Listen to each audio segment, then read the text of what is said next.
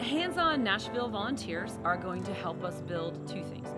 One is to really enhance the garden that's already here, so it really is a place where students can interact with the outdoors. The other thing that they're going to be able to do is help us build a sensory garden.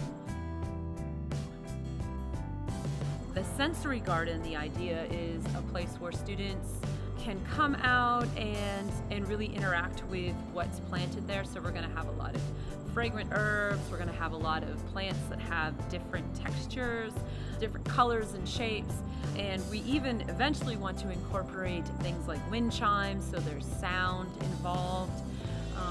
And we really want the students to interact with it, that it's a space that's their space.